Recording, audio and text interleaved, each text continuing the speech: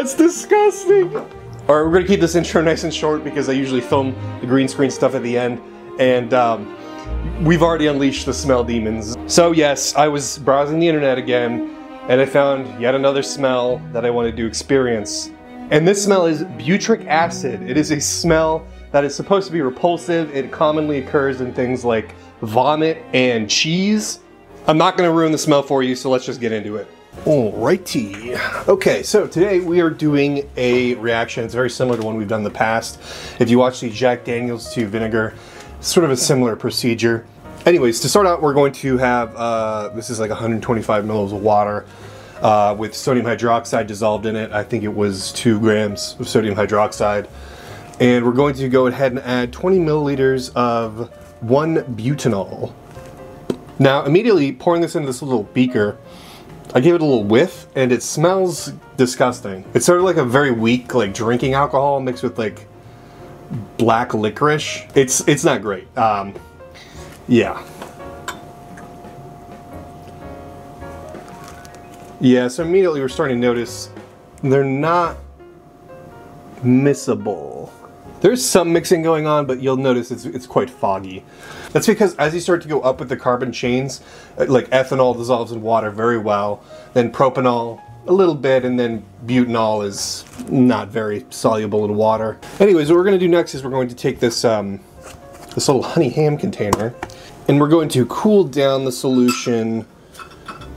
So part of the reason we're cooling it is because potassium permanganate is quite a violent oxidizer.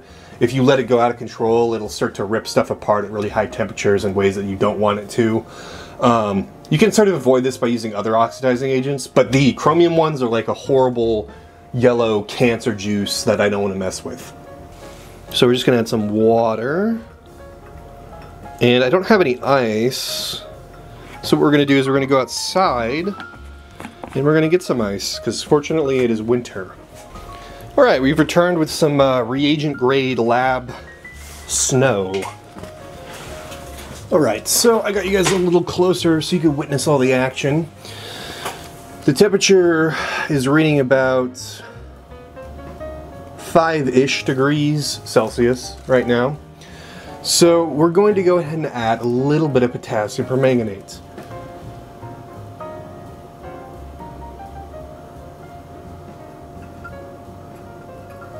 Now this reaction is going to get really hot really fast, so that's why we have all the cooling and stuff like that.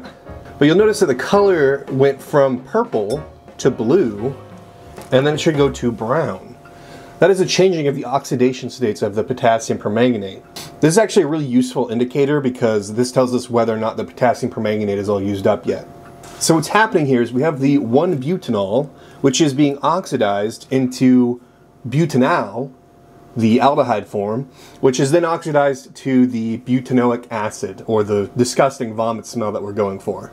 Some oxidizing agents will only go up one step to the aldehyde, but because potassium permanganate is such a violent oxidizer, it basically just goes straight to the carboxylic acid. There's no hard and fast rule on what the temperature should be, but for simplicity's sake, I'm going to say keep it around 5 degrees.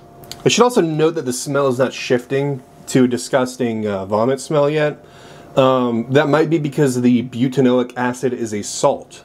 Because there's sodium hydroxide in there, the solution is basic, which means that any carboxylic acids that are formed will automatically be in their salt form. That's okay though, because it's actually going to make the separation a lot easier for us. Alright, so we're back, and I've been slowly adding potassium permanganate little by little, trying to hold the temperature around 5 degrees. The highest it ever got was about 10. So from here we're going to stop stirring, and we're going to check to make sure it's all brown. Yeah, it looks pretty brown. Alrighty, now we filter off the manganese dioxide, the brown byproduct.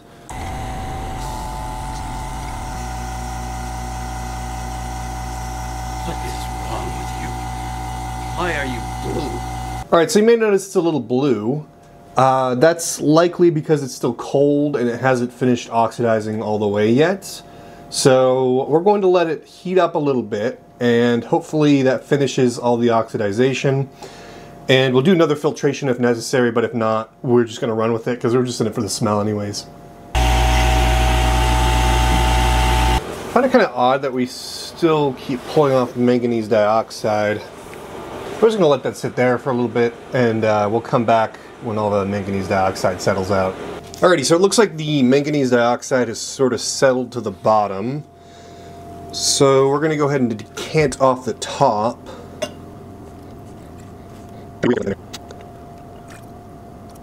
So what we're going to do is we're going to go ahead and boil off the remaining water and 1-propanol, and that'll leave behind the sodium butyric, which is the salt form of the butyric acid we're trying to make.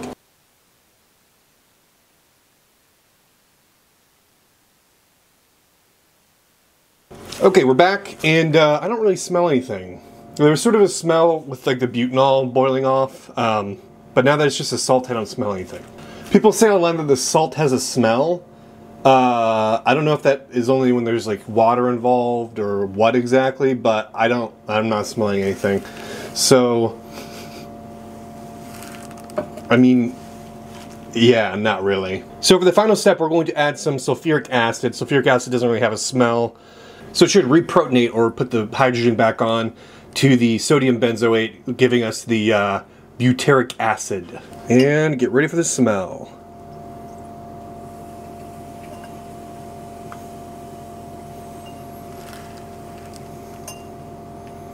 Not really smelling much, but it is in a fume hood. Let's go ahead and add the remainder. Oh!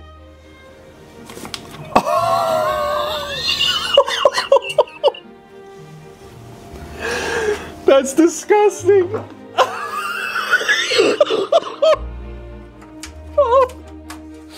Alright, we're gonna... I'm sorry. Okay, yeah, that smells like... This just reeks of like Parmesan cheese. I'm not getting vomit. I'm not getting vomit. I'm not gonna put my nose in there because, whoa. But that is like a strong Parmesan cheese smell. That is, oh my god, that is cheesy. Holy cow. Let's put that down a little more. Well, we did it. Oh, I'm not displeased with that. That was an experience. I expected less, but wow. What a fun compound. Usually I do a little conclusion where I give it a little whiff.